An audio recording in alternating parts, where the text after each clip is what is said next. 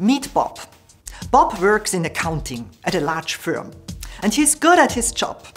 But despite his hard work, Bob isn't getting the recognition he deserves. Bob is in visibility level 1. It's when you are invisible or barely visible at work. Because decision makers don't know who Bob is or what he does. He may be fulfilling his job and responsibilities, but he's not standing out or making his unique assets visible to others. Visibility level 2 is when you are common or average at work. Bob is in visibility level 2 because he's a good performer, but he's not standing out as someone who could be valuable in a new or different role. So what does it take to move up to visibility level 3?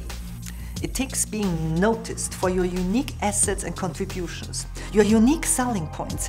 It takes being more than just a good performer, but also having a visible profile that tells decision makers exactly what you are capable of. And what about visibility level 4? To reach visibility level 4, you need to be seen as invaluable. You need to be someone who decision makers turn to for guidance and expertise, and even recommend behind doors without you being involved or knowing about it. Only by understanding visibility levels at work you can leverage your fair advantage and ensure you are being recognized for your unique contributions. So don't be like Bob.